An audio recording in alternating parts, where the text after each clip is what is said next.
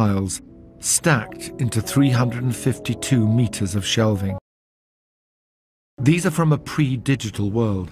Every plan, purchase order, design decision placed on paper. Over 1 million pages, of which nearly 400,000 are letters and faxes. It's a paper trail from an epic process, a single architectural project. There is human drama here, conflict and collaboration. A discussion about a staircase that went on for over a year.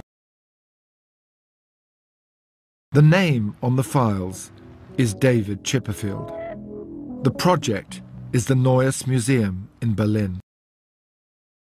Few buildings are more symbolic of the history of Germany in the last century, but its restoration has transformed it into something more powerful, more affecting than anyone could have imagined. A new building created from the remains of the old. A fusion of past and present, and a moment in architecture that will be remembered long into the future. I don't know any architect who hasn't been to the Neues Museum and felt it was a masterpiece. To spend 11 years on a museum in Berlin, to go through the drudgery, the bureaucracy, the sense that everyone is trying to stop what you're doing, to go through all that and still keep an idea alive, that is a remarkable achievement. When you walk around them, you think, but this is the work of madmen for a whole century, you know, including the architect. And I just think that's so powerful. I mean, it changes you going to that building. Chipperfield is one of the few architects in the world who can create a cocktail of conservative, almost a classicism, and a very crisp modernism. I think he's trying to cultivate a conversation, not just within the office, but within a wider society. He's a very articulate architect. The work begins with words, in a way. But he lets beautiful materials, great spaces, and light do the talking for him. I don't think he's trying to change the world other than to make it a more civilized place.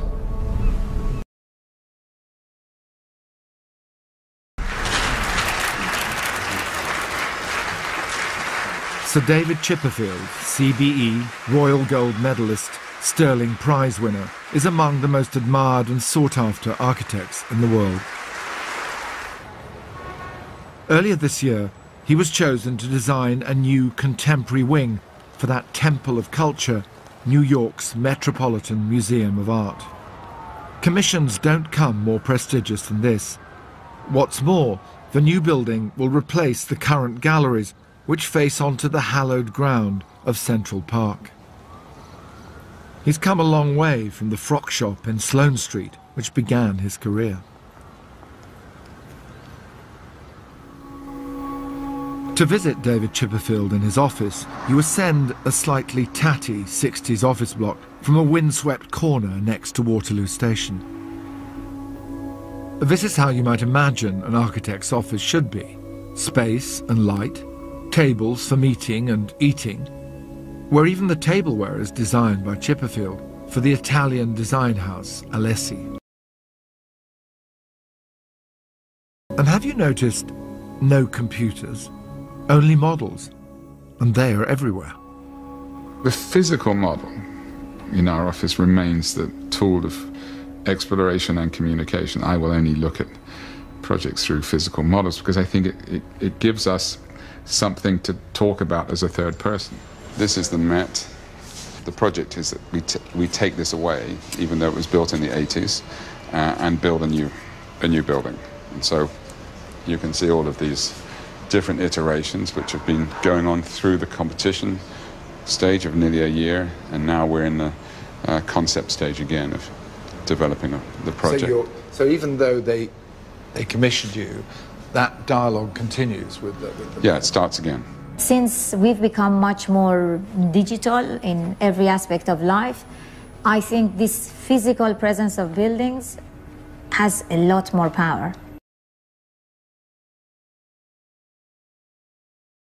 In David's buildings, there's rarely a single image. It's more complex. It's not a one-liner.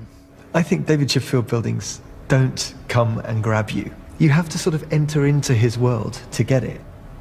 I've seen it happen before. And a month down, we say, but why was that stair there? Well, I thought it had to be there. Just got to be careful that it doesn't become a wrong piece of information. So this is your eagle's nest here. You're surrounded by the London that you, well, I won't say, what the London that you what? Well, there is something sobering when you sit here and you discuss architecture and you stress about a staircase or a plan or something small, and then you lift your head up and you look at that and you think, what's the important thing? Is designing a staircase have any relevance compared to designing a city? You know, I mean, what's architecture for? That's my worry. What are we doing as architects? We're leveraging value on projects where value can be leveraged. Architecture is always dependent on investment. But at the moment, investment is a sort of wild beast. The money that's coming here isn't just from someone walking down the street and saying, oh, that's a nice site. Maybe, you know, I could go to the bank and raise some money and develop it. It's global money hovering around trying to find a place to land. London has changed dramatically since Chipperfield started out as a young architect, working in the offices of both Norman Foster and Richard Rogers. There was still a heroic social aspect to the modern architecture of the high-tech era. Richard and Norman both had strong utopian background. I mean, I think the Pompidou Centre is the last great utopian building. Willis Faber, you know, which I used to take people around as a member of the office, is one of the great office environments. Very socially inventive.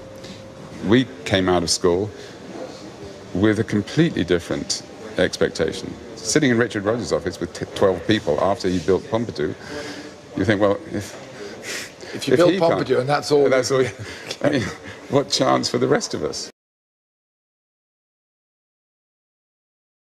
Salvation came in the shape of a shop. I remember talking to one of my professors who was a university builder. Just couldn't believe I was going to design a shop. Why would I humiliate myself? And I just thought, well, this is the best chance I've ever seen. The Miyake job was a quiet building. It was beautifully done, very polished, very elegant, very minimal. And you could call what David was doing sensual, born-again modernism.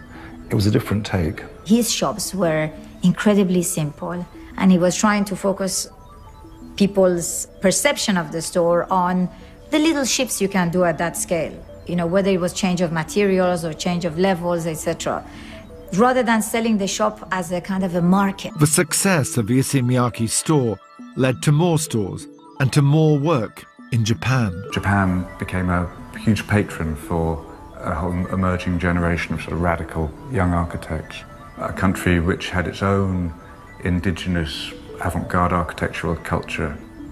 And David benefited from that. His first 2 or 3 standalone buildings were all built in Japan. And those buildings were often built in urban contexts which were very poorly defined or sometimes even rather hostile. And they have the character of castles when I look at them. They seem kind of fortified, as if they're turning in on themselves and very preoccupied with an interior space and an interior kind of passage of movement. So they become these sort of worlds unto themselves. Japanese culture seemed to value an appreciation of simple things, clean lines, the everyday made special. It allowed Chipperfield's space to be modern. I was hired for 3 weeks to help on a Japanese competition, and I stayed for 8.5 years. And those first 5 years, David struggled. It was very hard. Very few people in Britain were interested in contemporary things. Chipperfield's breakthrough in England occurred when he won the competition for the Museum of River and Rowing in Henley-upon-Thames. a town where modern architecture was regarded with suspicion.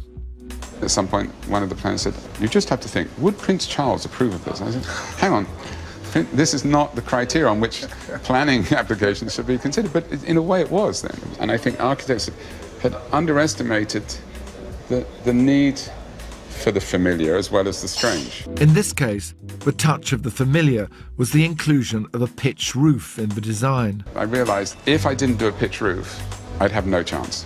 And actually, it was shortlisted for the Mies van der Rohe Prize, and gossip had it that Prince Charles, it was one of his favourite modern buildings of, that time, which I probably shouldn't boast about too much. But why not? I mean, in a way, and it became a font, one liked the building. He did have a pretty hard time from, among others, the Evening Standard, which launched a crusade to stamp out Chipperfield in London.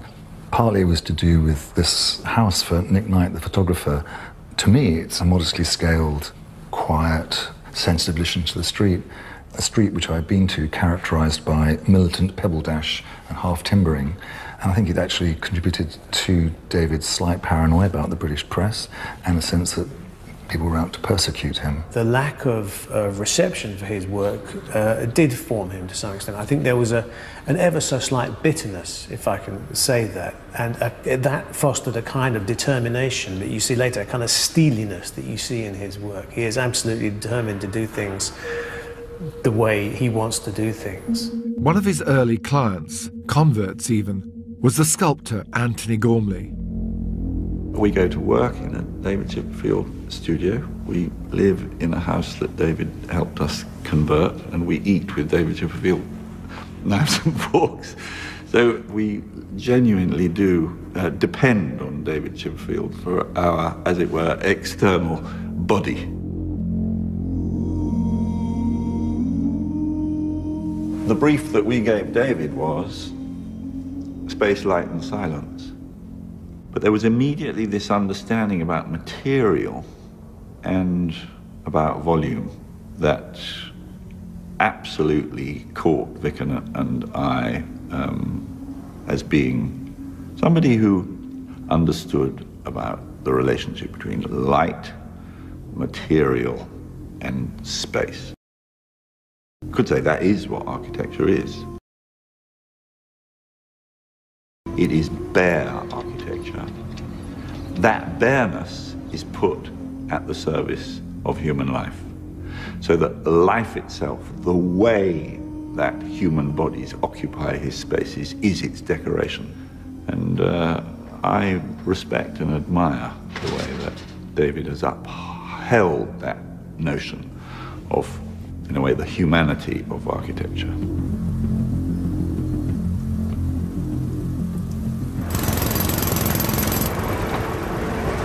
Throughout the 90s, work of any note in Britain was hard to come by, and the place where David Chipperfield came to feel most at home was Berlin. It's always intriguing to see what architects build for themselves, and in David's case, this was the place to be. In a typical Berlin courtyard, there are a group of simple concrete buildings. He has an apartment on the street side, so you could say he lives above the shop. I love his own house in Berlin. I love that. I mean, I think that's a kind of a dream house. There's a canteen which is open to the public. And at the back, offices occupy what was once a piano factory.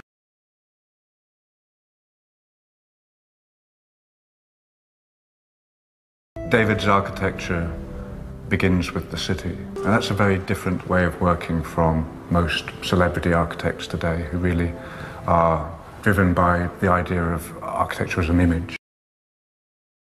Sharing this philosophy, there are now around 200 architects working for Chipperfield, with offices run by directors in Milan, Shanghai, London, and of course, Berlin. When we go for lunch and we see people coming from outside, people from inside sitting there in the sun enjoying their lunch. Even other architects. Even other, that's the biggest reward. Architects from across the street. I mean, how much can you get? Hosting events, entertaining, Mixing clients, neighbours, friends, and above all artists, bringing people together is clearly important for David and his wife Evelyn. I think she's had a very strong impact on bringing out the Europeanness in David. She's managed to create a kind of, not exactly a salon culture, but there is a circle around the Chipperfields. There's a sense of creating a conversation around them.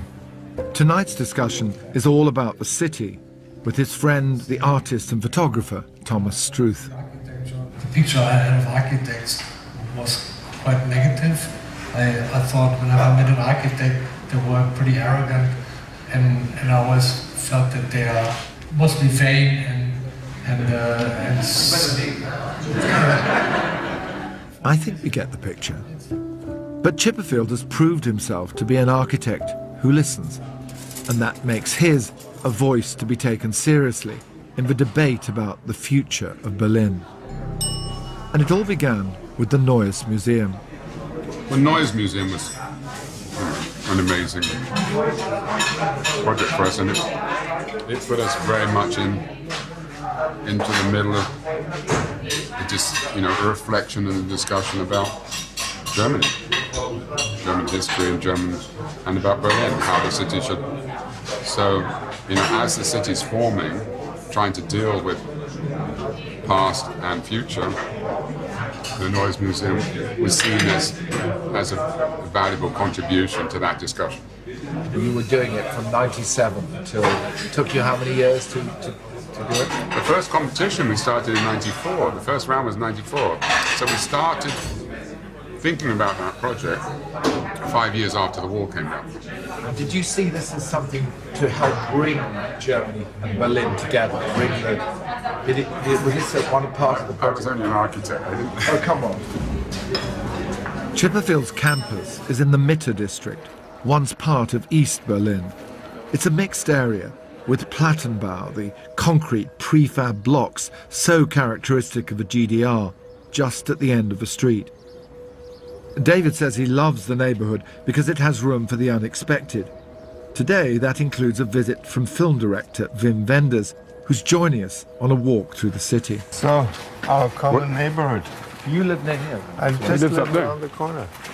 I can look into the shower. Yeah.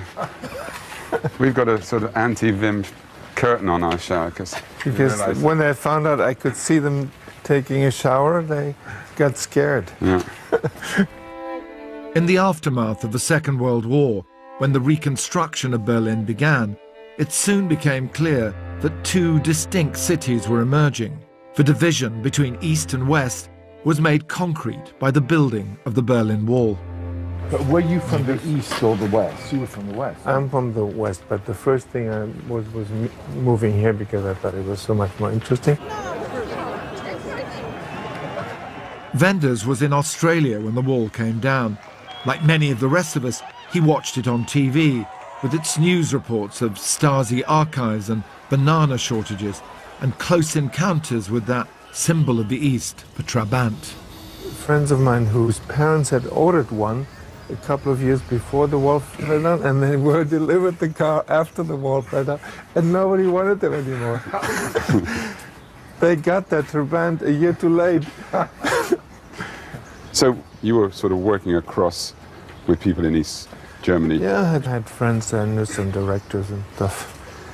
But we couldn't really work here, you see. No. For Wings of Desire, I tried very hard to shoot in East Berlin, and they wouldn't let me. They wouldn't? No, they wouldn't let me because they made a movie without a script, and they didn't.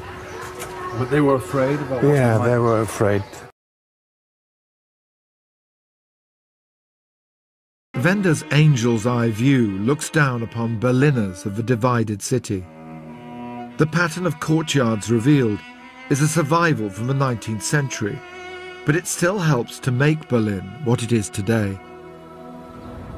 The courtyard system is a fairly unique Berlin typology. It's a way of getting more density into the centers. You couldn't get more dense in a way. Yeah. Look, here, you can see all the way. Oh, yeah. And some were very regulated, like no kid was allowed to play, and you still sometimes see the signs, no playing and no no cleaning of carpets, and Oh, really? yeah, Well, I suppose that what they felt there had to be rules. yeah. Yeah, because if people- Germans love rules. Do they? They invented all the rules. We could have picked a nicer day. Yeah. That was Alan's fault. Funny to get to see your own city like this. So now we come to one of the landmarks, and one of my favorite places. This is one of the last remaining dance halls. There's dancing still every night of the week. So funny, huh?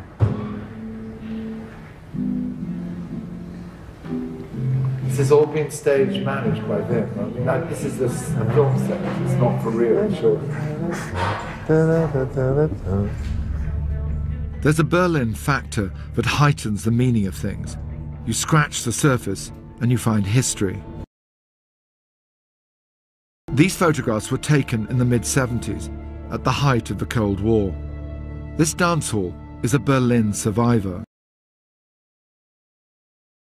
So many stories, so many ghosts. This becomes very nostalgic and in a way unsustainable. But on the other hand, it's a shame that the texture of East Berlin has been lost, and then you've got to hold on to it through something like this, which is in a way an unsustainable level of dilapidation. I love this place. And you can still play soccer in the middle of the city. But this is what a city should be like, no?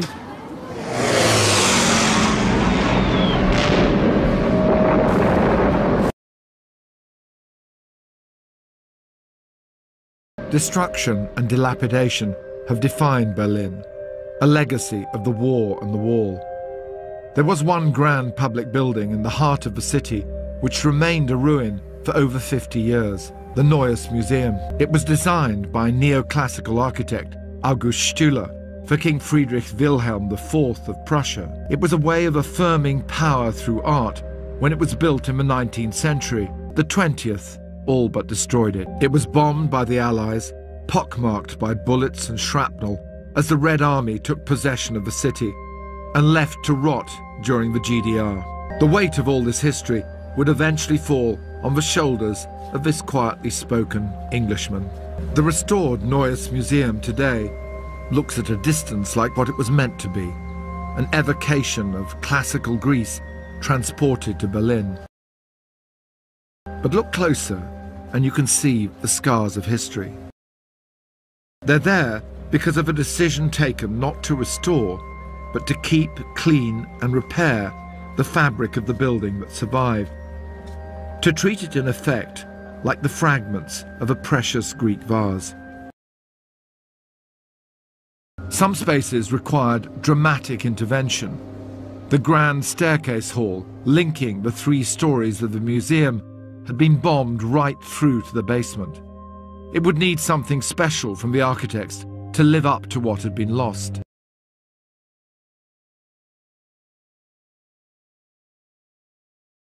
This is quite a bold proposition. Well, in a way, that's what we felt. And interestingly, all alternative ideas didn't work with the room. And then you realize that the room and the stair are dynamically integrated. This diagonal experience of the space leading to the light, this one coming up to this light.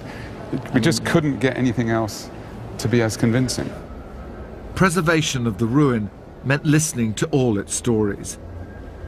The fabric showed the scars of war, and in one corner, the walls were blackened by fires from the battle for Berlin, when the women and children of the city were among the last left to fight against the advancing Russians.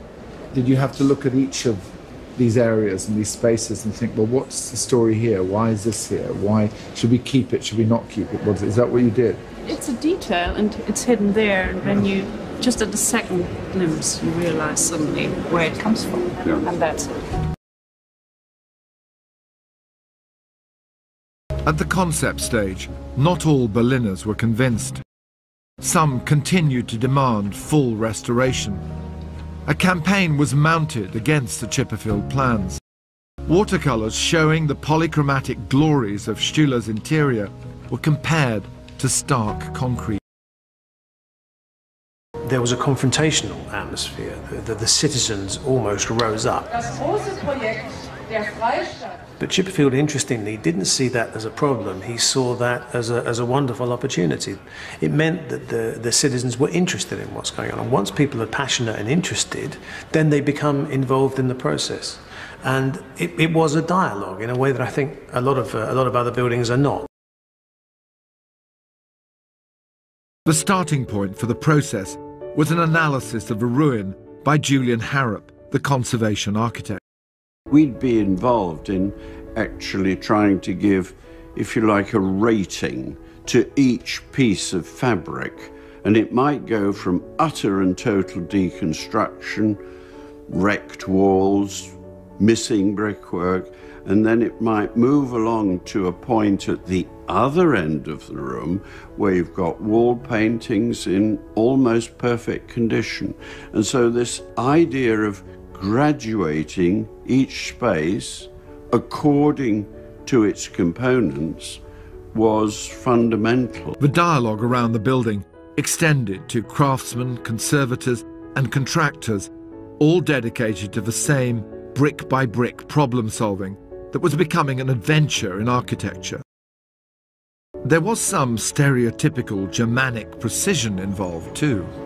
The concrete pieces are enormous, but they are produced with an incredible precision. They have 5mm joints, and if you imagine 5mm, and they have plus minus 1mm, and if you go 10 meters like that, 4 meters up, and then plus minus 1, this is very precise, almost Egyptian, I would say.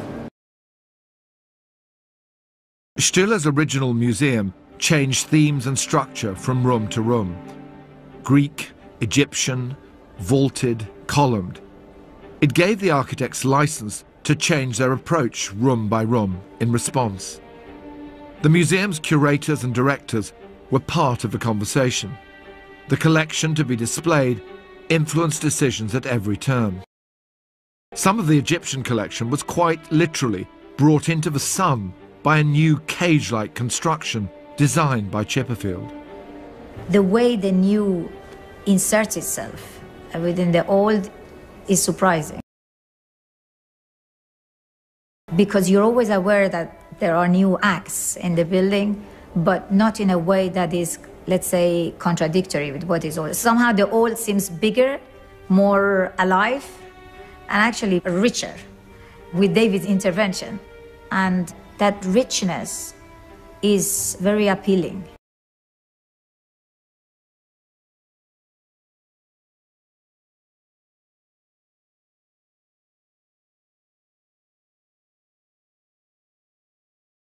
The decoration had been lost in many places, so in places where we lost it completely, we faked the grid again. We just did that as an impression, so you got a sense of pattern.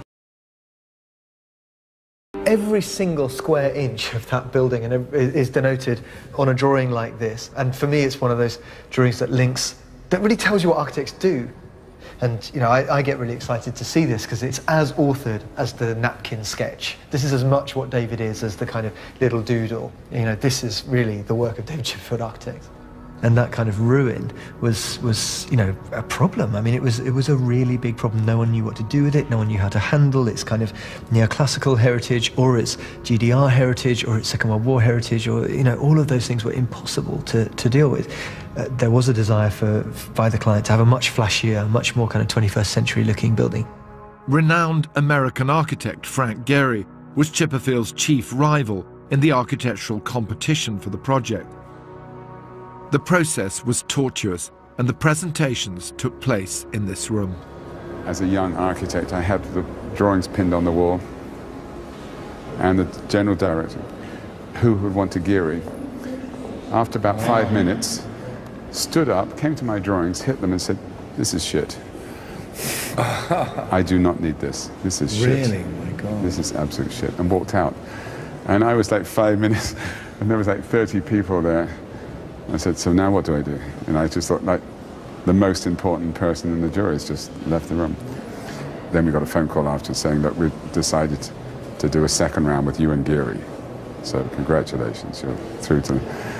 So we were given another 2 months, and it was head-to-head.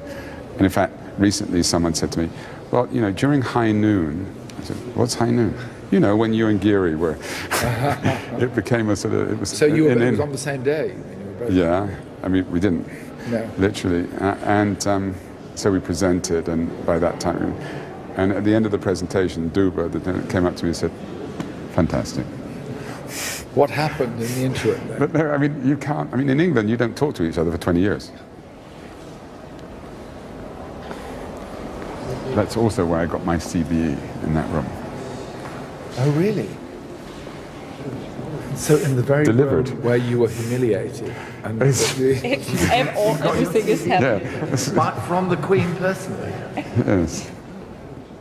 And as if that wasn't enough, Prince Charles and the Duchess of Cornwall came for a personal tour.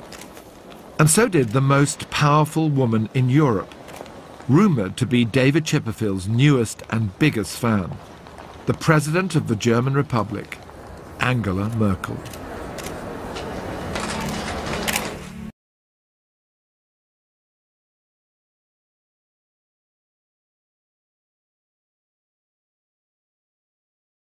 It does have a very special character, and even as I walk around today, there are certain sorts of things.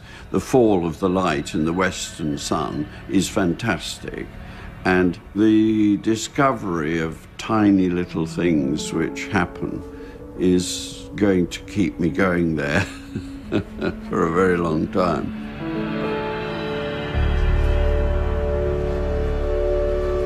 Every decision had to be formulated by us, then had to be proposed by us, then had to be approved by the user group and the delivery agency, who was the administrative. I felt it could have stayed empty because the building as such was so extraordinary. It was such an incredible document of history and of taste and of all this, everything that happened to this city over. Yes, what a great narrative. Yeah, it was, the story was all there. And it almost seemed a waste to put it full of art. Just saying that when he went to the Norris Museum, that it seemed a waste to put any art in it because the narrative and the story was so rich.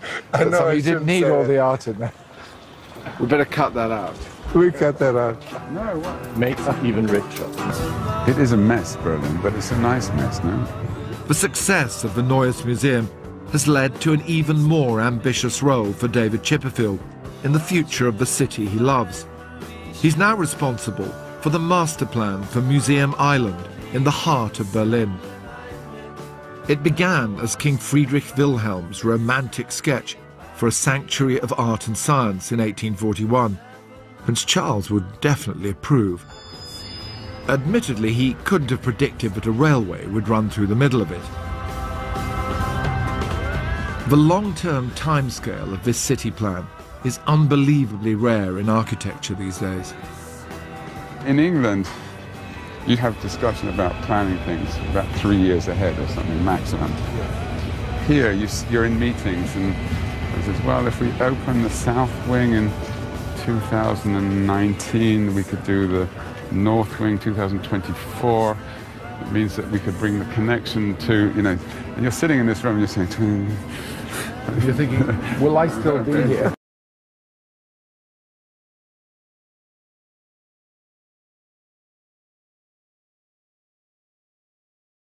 Whatever the future brings, Chipperfield has already made his mark.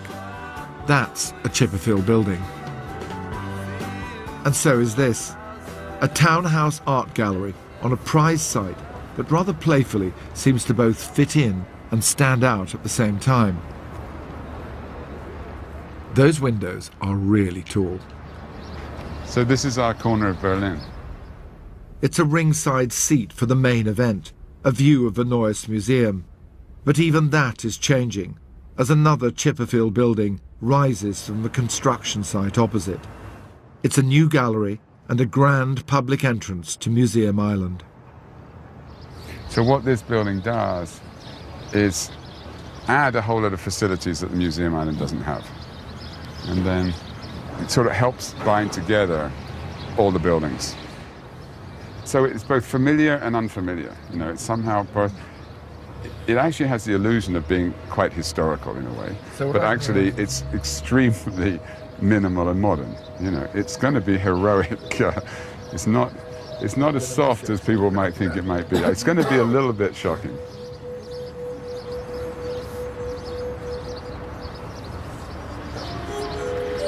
Chipperfield's vision in columns and glass is a bold one, and it's inspired by a monumental work of modernism by his great hero, the German-born architect Mies van der Rohe. It's a building which plays an important role in the story of West Berlin. Once the city was divided, of course, the West had lost, you know, all its museums. So then they had to build these alternative institutions, and a rather strange place to build it in a way, because so this new center, cultural center, was not in the center of the West, but as close to the wall as possible. Provocatively, in a way, reminding people just over there how good it was over here. It's a strange moment when a temple of modernism begins to show its age. Chipperfield has won the job of refurbishing it. You can just see the level of trust that the German people have in David to feel comfortable to let him deal with this masterpiece of Mies van der Rohe's. It's a unique opportunity to get forensically close to the work of the man who famously pronounced that less is more and that God is in the detail. The roof was built as a plate on the floor, and as it went up, the legs just swang in. And no one had done something like that before. Was he on the site when this was all done? Well, he came to see the lifting of the roof, and he, I think, as an act of bravado, went underneath the roof to prove how. Do you do things like that yourself? No. Hello. Restoring a Mies building is not going to be easy. Every element, every joint is part of the architecture. Even its plan has a graphic purity. This is a formidable drawing of Mies van der Rohe's Neue Nationalgalerie in Berlin. And it's a reflected ceiling plan showing that extraordinary grid within a grid within a grid of the kind of Mies van der Rohe module of this square temple in the center of Berlin. I must say, for me, it's kind of one of those moments where the apprentice meets the master. This is a glass and steel building. It's also a gallery in which art has to be exhibited. I mean, most people would say, well, most galleries, they have hardly any light coming in. This is all about light. How do you deal with that in relation to your responsibility towards what comes in here, and how are you thinking hard about that? Mies was challenged early on, you know, that this was going to be a problem, and he amusingly said, "I know, but I think it's such an interesting concept, I feel obliged to pursue it." Which I think is a good line. Yes. It's a good line to use against your clients, but I'm not sure we could ever do that ourselves. Mies had this sort of idea about how you would do it. So he hung panels in here, and you walked in, and it sort of worked. Now the building has an authority, and it somehow it's part of nature, it's part of the city, and everyone recognizes that this is the great room of Berlin. But you can see that simple things over the years have just gradually eroded the quality. I mean, one of the biggest problems has been the glass. I would say this architecture forgives. Does not. Yeah, forgives nothing. Yeah, exactly. Well, because I mean, this is God is in the detail. And of course, this is a very minimal building, obviously, in that sense. So every single, you've got very few materials you're using, and they've got to be. It's got to be right. This materiality is fundamental, but it's full of weaknesses in terms of how we now would build up an isolation between inside and outside. So great sheets of condensation form on the inside of this building, and they even anticipated that moisture, because this is like a rain, this is like a gutter. We're going to spend a lot of money restoring this building, so therefore, if we're going to restore it, surely we're going to solve all the problems, the technical problems that the building carries. Otherwise, why would you spend that money? On the other hand, we're restoring Mies. So surely if you're going to restore Mies, you're going to restore Mies. What's the point? True to Mies. What's the point of killing Mies in protecting him? So you actually have to have a cross-cultural dialogue. You know, in England, I think it would get project managed out of. Yeah, and they would say, I'm sorry, that's costing that much more. And no one's going to tell the difference. We've talked about this enough. You know, we've had 2 meetings and we've just got to make a decision. In Germany, you can have 20 meetings, you have 40 meetings, it doesn't matter. But you do, don't you? Yeah, you do, until you get it right.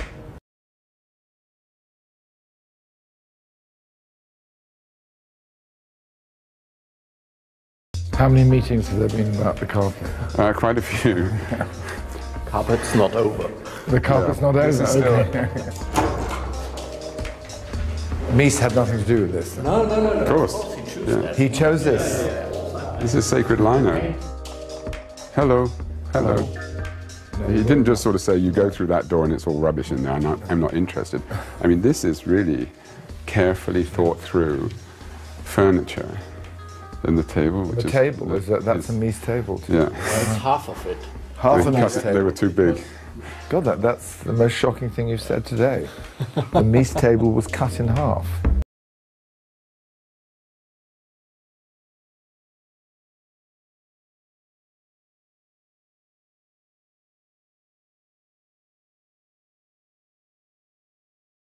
Look how beautiful that is. He did love the way to build. I mean, he was absolutely interested in construction, not image. I mean, you know, the problem about architecture now is that we've become more interested in the virtual than we are in the experiential. And the problem is that a lot of architecture is known through image anyway. Well, it's an interesting point that we never talk about with architecture, which is how a building feels. Mm-hmm. You know, it's not a absolutely. Very difficult to discuss. No, and yet, it's incorrect. That's what it's about. How does a building feel? Thank you very much. Absolutely.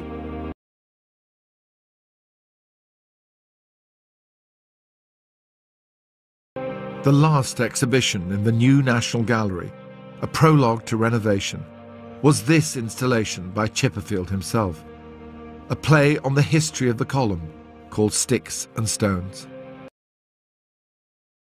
There's no accident today that he makes the core of his practice in cultural buildings, and he does them brilliantly. He understands how artists want to work. He understands how curators want to work. He never seems to do a bad one when it comes to museums and galleries. And of course, those have become the kind of cathedrals of our time. I think David's work is always conceived in response to the nature of the place in which it sits. Something like Hepworth. It sort of almost adopts the River Calder as a moat with a bridge running across, and it has these steep concrete walls with kind of quite minimal kind of fenestration.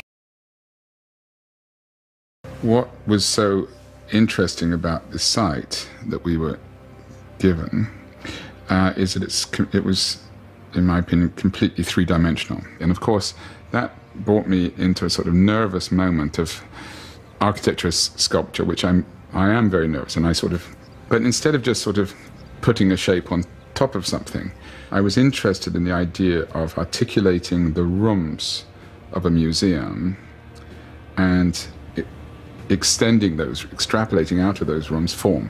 And the light is quite important, isn't it? Where the light's coming into those spaces. Well, that was the other part of this little jigsaw puzzle, that to bring light in through a roof in an even way onto an art space is quite complex. And by the time it gets to the wall plane, to the picture plane, it's sort of fizzled out a bit. So this was a strategy of not bringing real light onto the wall, onto the floor, but in a way like church light. I called it church light. Mm-hmm. You know, that it was that connection to daylight that reminded you of the weather and the fact that you were in a room. Making architecture for art is a very specific task, because it's not about how you live, it's not about your daily life, it's about a visit. And it's a completely different set of critical elements between the viewer and the artwork. It's an architecture which must step back and let the artwork come forward. And Hepworth does it incredibly well, and yet manages to be the closest thing, one might say, to an iconic building that David has done. But Wakefield needed a building that had presence in that way.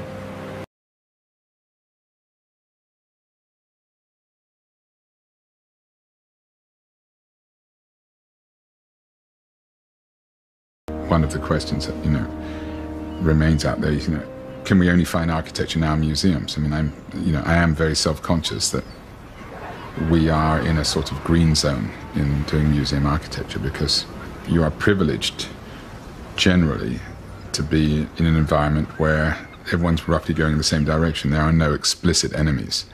At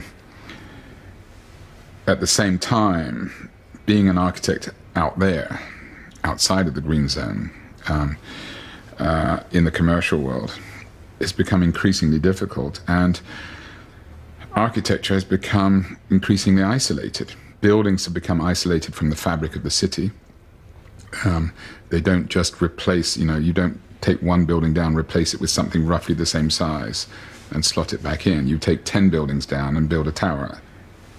When I was director of the Venice Biennale, my theme was, common ground, and of course I was lamenting the lack of common ground between society and the profession.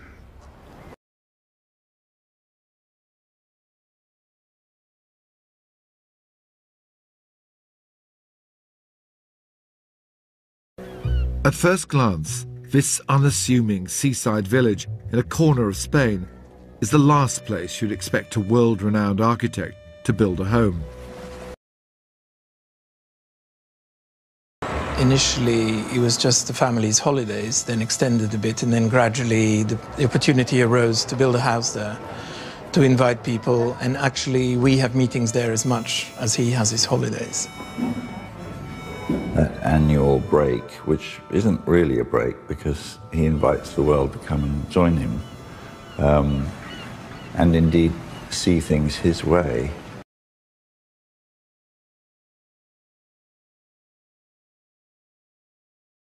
I mean, there's the beauty of this natural environment, but also it's a kind of quite ordinary, some people might say even it's a quite ugly town.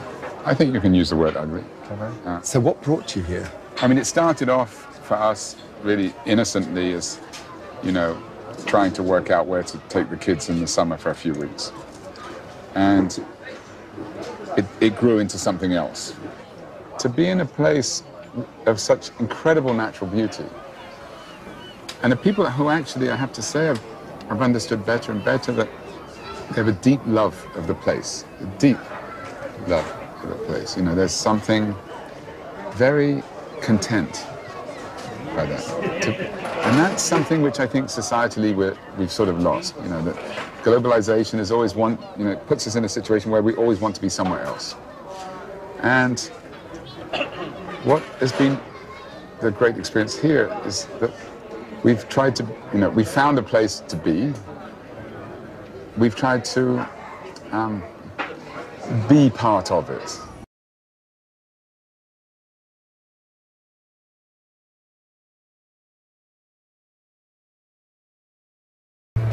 You have a kind of quite benign view of what people do to their own homes, right? Typical Galician village was granite, granite, granite. Then they added.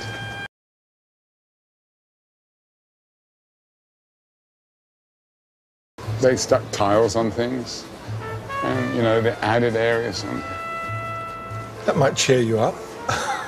One person does it, and then the next one decides to copy it. And this has got a 3D print on it.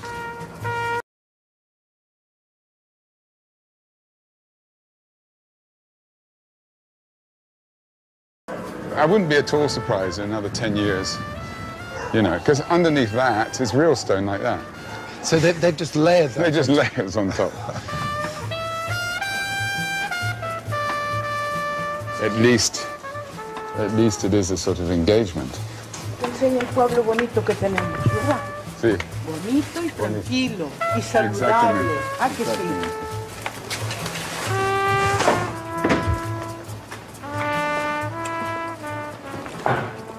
What'd she say to you? She said it's a very pretty village and very tranquil and nice to be in. No, but there's something pleasant about it. There's something charming about it. And everywhere you go, something hits you by surprise. Yeah, it's full of text, it's full of life, it's full of, and is a lot of it ugly? Yeah, sure. But the problem with design and architecture, and especially now, it takes itself too seriously. And in the end, you've got to remember what it's for. It's about people. It's not that important. And here we are, actually. This is your home. There was a gap in the village, and it's a really strange gap, and you can see that the street turns, all the buildings stick out in a funny way. So I didn't know how to design a house that fitted into this strange geometry. It's very inspired by Alvaro Siza, who's right by the traffic lights. The only traffic lights in town. So you going? Yes.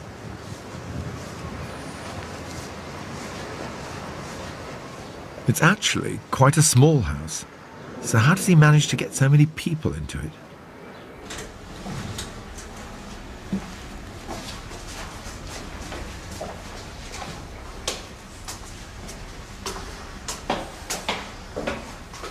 Space, light, and the right materials.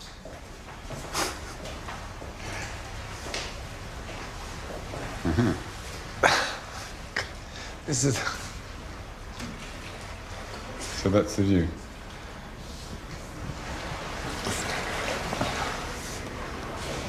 That is quite something. It is interesting. Villagers will come in here and then they stand and look at the view all the time and say, wow, it's a fantastic view. And you say, well, yeah, but you've always had it. But there's something about framing a view or, intensifying something. And I think that's something which is, interests me, is the idea of making ordinary things more special. There's no hiding in a house. It's like trying to write a poem rather than a novel, because a novel is a big baggy thing which can allow all sorts of things to happen. But the house is a way to develop ideas with great clarity, and they all show you can't bluff with a house. He wants to make a building that resonates with your life. In that sense, he's a space doctor. He knows that life is messy, but he likes to make very beautiful cupboards to put the mess away in.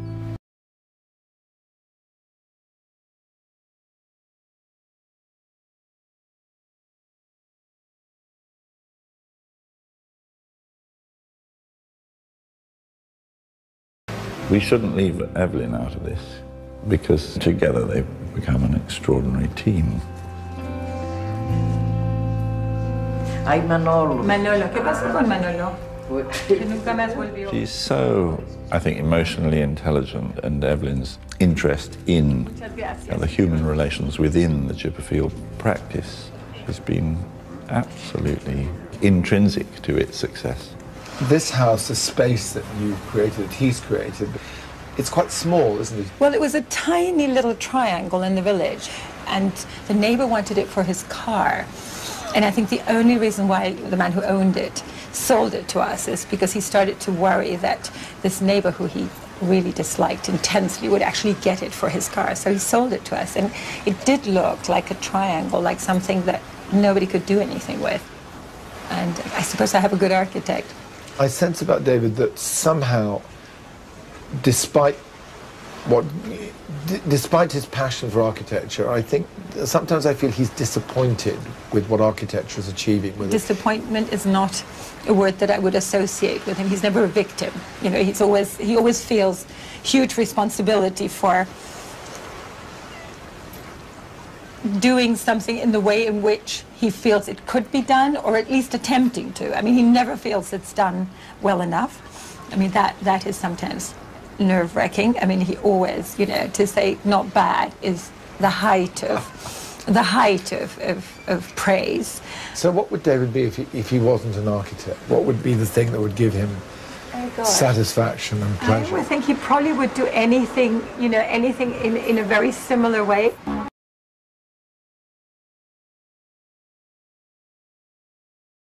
He's often said he'd love to be a chef. Apparently before he was an architect, he thought of being a vet, which I can't imagine at all. He'd love to write novels. But I think he likes to be an architect.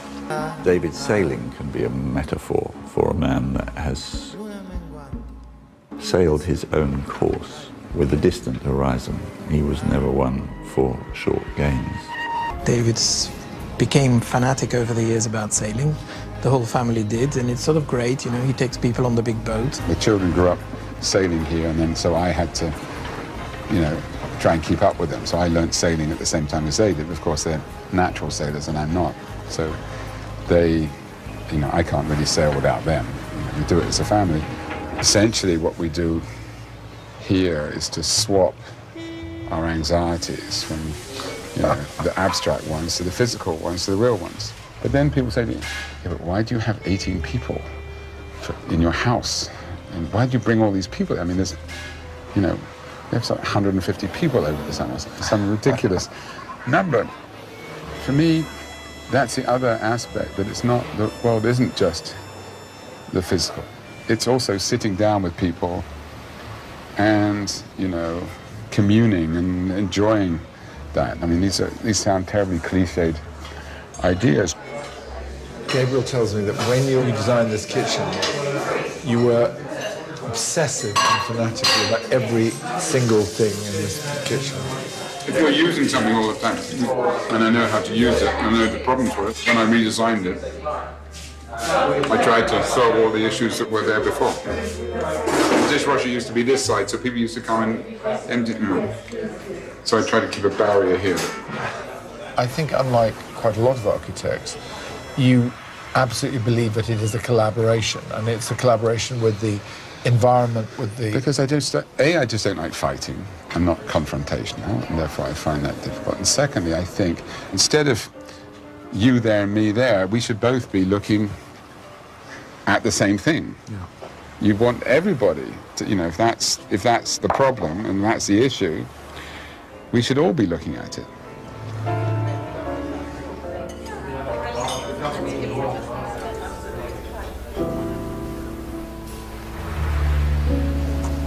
Sort of a white, it's quite a modern bridge. It's concrete. Yeah, exactly. So you've not really chosen to reference the brick in any way. Well, if you use the brick of the building, you're not going to convince anybody that that piece is part of the original building. It seems that for Chipperfield, the conversation really never stops. So you had the bridge, and the bridge comes. How do you actually get through that? So we bring this floor lower to the same level of this cast corridor. If we take all of this back of house stuff away, take away all of this crap, and it will become a rather beautiful introduction and another dimension to Royal Academy. And it will open in our 250th anniversary, which is 2018. The new master plan will bring all the buildings of a Royal Academy together, along with the tribes that inhabit them, the curators, the art handlers, the students, the academicians, and they've all got a point of view. This conversation has been going on for 7 years.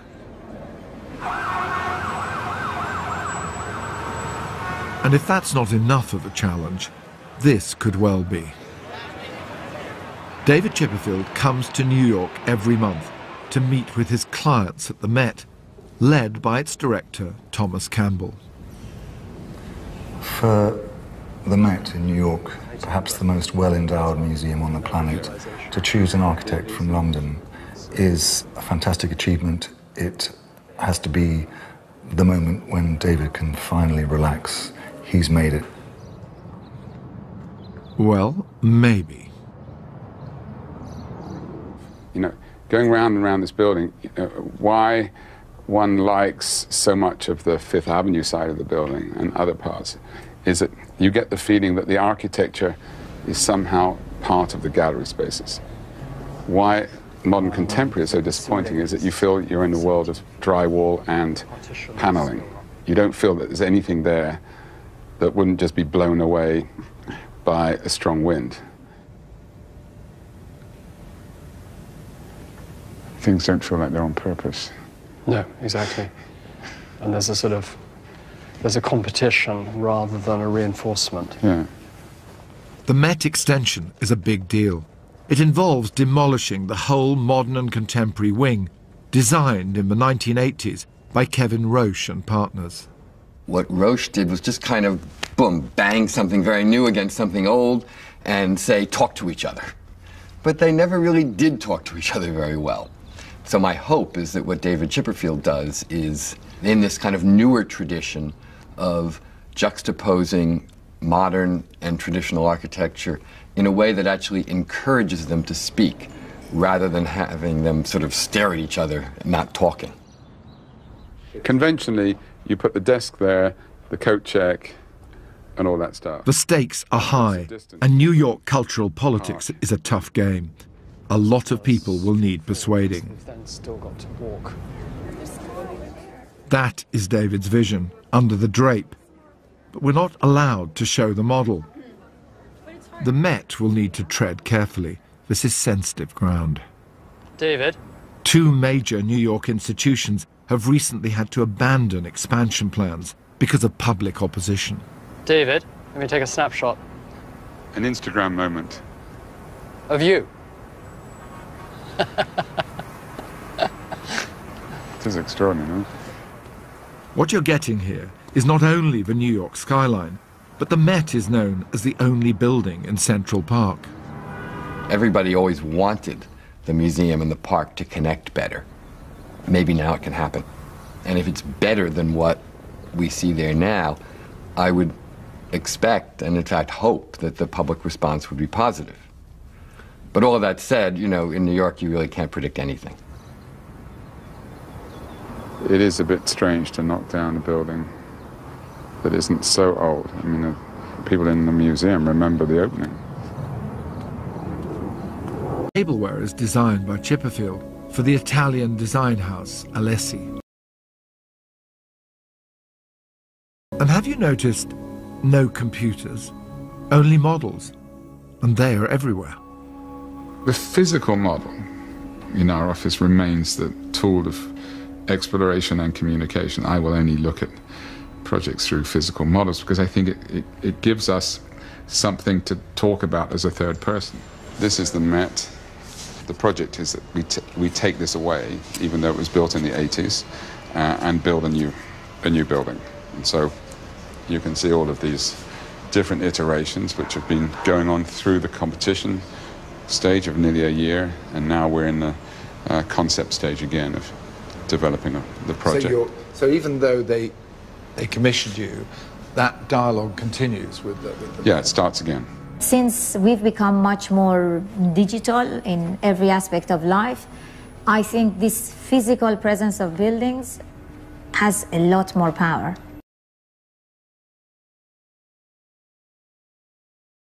In David's buildings, there's rarely a single image. Other than to make it a more civilized place.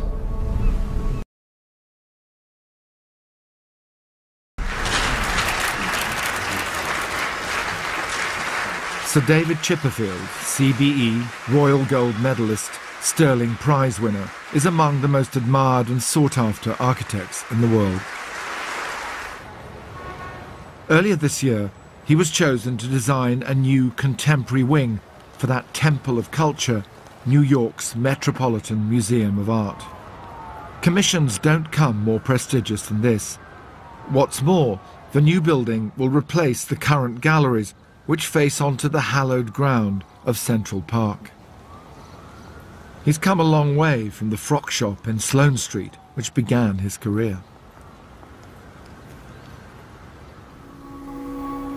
To visit David Chipperfield in his office, you ascend a slightly tatty 60s office block from a windswept corner next to Waterloo Station. This is how you might imagine an architect's office should be. Space and light, tables for meeting and eating, where even the but will be remembered long into the future. I don't know any architect who hasn't been to the Neues Museum and felt it was a masterpiece. To spend 11 years on a museum in Berlin, to go through the drudgery, the bureaucracy, the sense that everyone is trying to stop what you're doing, to go through all that and still keep an idea alive, that is a remarkable achievement. When you walk around them, you think, but this is the work of madmen for a whole century, you know, including the architect. And I just think that's so powerful. I mean, it changes you going to that building. Chipperfield is one of the few architects in the world who can create a cocktail of conservative, almost a classicism, and a very crisp modernism. I think he's trying to cultivate a conversation, not just within the office, but within a wider society. He's a very articulate architect. The work begins with words, in a way. But he lets beautiful materials, great spaces, and light do the talking for him. I don't think he's trying to change the world. Aisles stacked into 352 meters of shelving. These are from a pre-digital world. Every plan, purchase order, design decision placed on paper. Over 1 million pages, of which nearly 400,000 are letters and faxes.